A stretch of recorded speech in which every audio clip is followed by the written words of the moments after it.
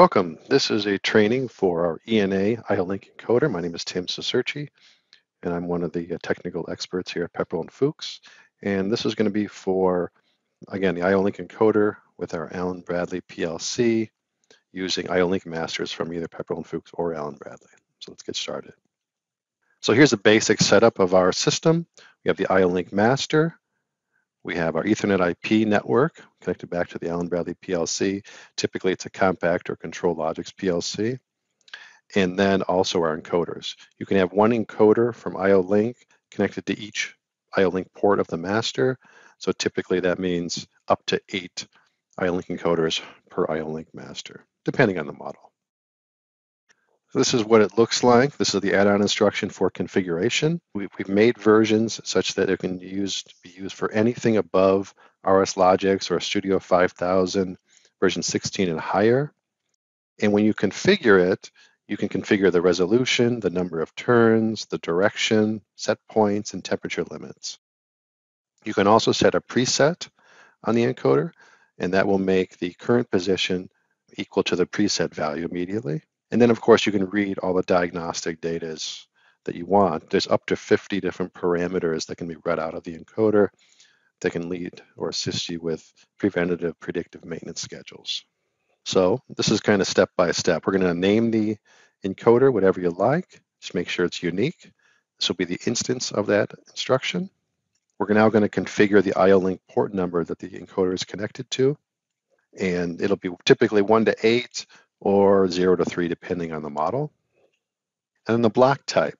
Because the add-on instruction can be used with multiple different IO-Link masters and manufacturers, we put a number of 0 in there for the ICE1 IO-Link master, a 1 for the Allen Bradley flavors, and number 2 for the ICE2 IO-Link masters. And then this is the hard part. So you're going to configure the message instructions. This is kind of what the add-on instruction uses to actually send the read and write parameters. So I'll show you with a couple of screenshots here. So the first connection, you're going to put a service code 4B in there for block type 0 and 2, and a 4D for block type 1. You're going to make sure that the source and destination arrays are the same name as the source and destination in the add-on instruction. Very important. Connection 2, again, block type 0 and 2, you're going to make 4C, and block type 1, 4E. Again, make sure that the source and destination arrays are the same in the message and in the add-on instruction. And then lastly, under the communication tab of both of them, make sure that you set the path, right? So if it's an ICE1, point to the ICE1, ICE2, or Allen Bradley, point to those as well. That's all you have to do for the configuration. But it's important because if you miss any step, then it's not going to read and write correctly. And then let's look at the preset specifically, along with some of the other trigger commands.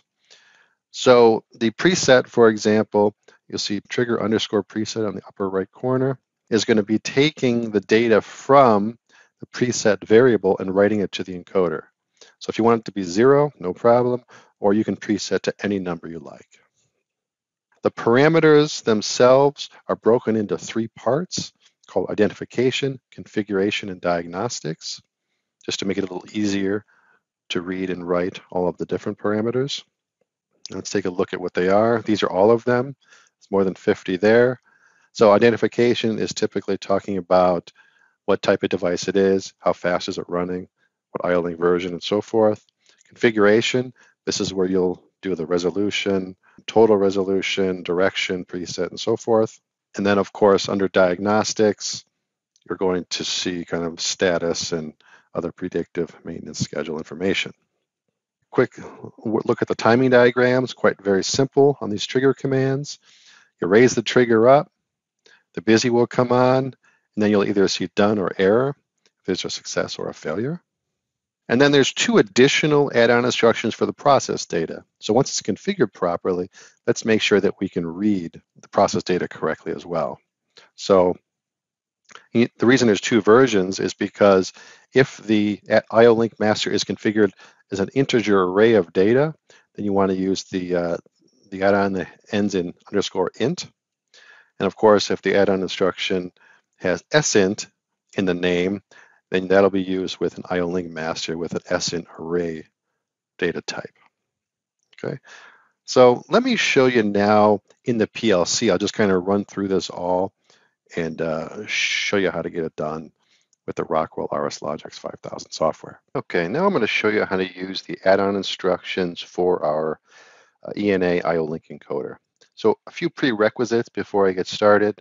Number one, I've imported the IO link add-on instructions, one for configuration, one for my process data if the data is int, process data sint. I've also configured and added my two IO link masters to the Ethernet tree, the ICE1 right here. For this example, I've configured this for of type sint array, and for the ICE2 IO link master, I've also configured this for type int array. Now, one other prerequisite is that in here, the process data, I pre-labeled all of the points where the process data will start for each port. Okay, I've done this for the ICE1 and I've done this for the ICE2. Now, you can easily do this with one of our tools, and I'll show you that real quick. So if you go to our website for the IO Link Master here, the ICE1, go to the Software tab, you'll find the description files. So when you import these into your program, it will label all the tags for you. Very cool. It's a video on how to do it in there. The ICE2, we've done it even a little better maybe. It's under the configuration. It's actually under the Software tab, and it's called Ethernet IP Tag Description Generator. It's pretty cool as well. Just put the tag name in there, you can import it. And the last prerequisite here is I'm going to use port 1 on both of these IO Link masters, and I need to disable byte swapping.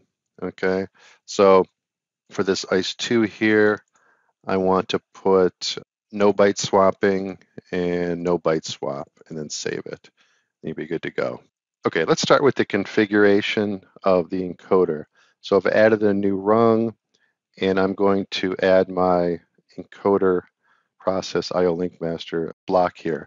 So you just name it, ENA, whatever you want, just make sure it's unique.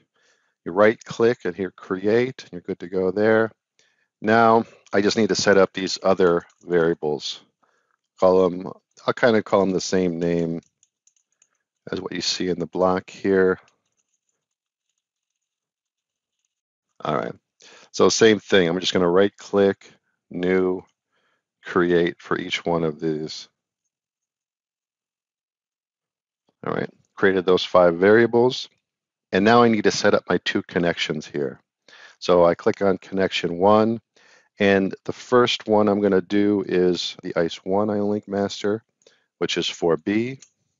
And the source and destination are these 2 variables right here. Source, destination. And then under the communication tab, I point to the ICE1 IO link master. Same thing for the connection 2. You'll notice this is 4C in the manual. And source, destination, again, point to the ICE1. I'm good to go. Now I'm going to use my encoder on port 1, and the block type is 0 because that's the parameter for the ICE1. That should be good to go. Just assemble the rung. And then one other thing, let's add the rung for the process data. So go to the process data. Now for the IO link master ICE1, it's of type sint, so I want this version. ENA ICE1 sint, let's call it. All right, and then input data. For the first one, I scroll down to ICE1 here and look for X1 input data star because I'm going to do that for the first port. All right, I plugged my encoder into my IO link master on port 1. One other thing I mentioned is that make sure all the ports of your IO link master are configured for IO link. So now I spin the encoder. You can see it move. And let's say I want to do a preset on this. I put in whatever preset value in this variable right here. Let's call it 100. and then I would go up in the function block and hit preset, and immediately the position goes to 100 and it will count from there. I can also, if I want, adjust the resolution or total resolution here. So if I wanted to make this 100 and a 10 turn encoder, something like this, and you would clear the preset and perform the write operation. You're done. You can see the standard resolution went down to here, and maybe I do another preset here, and you're good to go. And that's all you got it. And then here's all your parameters for identification, configuration, and diagnostics. Now let's look at the ICE2 IO-Link master. Now this configuration block, I can basically just reconfigure this for the ICE2 directly. So all I do is go into connection 1 and 2. 4B is correct here, and I point to the other IO-Link master. Even though this is not required, I will still do it anyway. And then I also change the block type to 2. Okay, that's all you have to do. And now I can read all my parameters in on the encoder if I like here. And I can even do a new preset on the encoder on the ICE2 IO-Link master.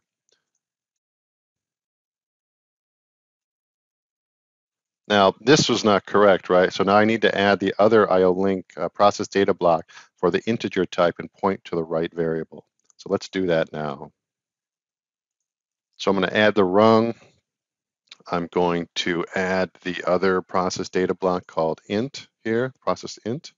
I'm going to call it ICE2. Now, this is going to point under the ICE2 IO-Link master. And you can see PDI 0 and 1 starts right here. Okay. And that should be all we have to do. Now we assemble the rung. Let me make this ICE2. Okay. So now we spin the encoder and the data is right there. And that's it. That's all there is to it. Thanks for watching. If you have any questions or comments, feel free to contact us. Don't forget to like, share, or subscribe to our YouTube channel. Stay tuned for our next video and have a great day.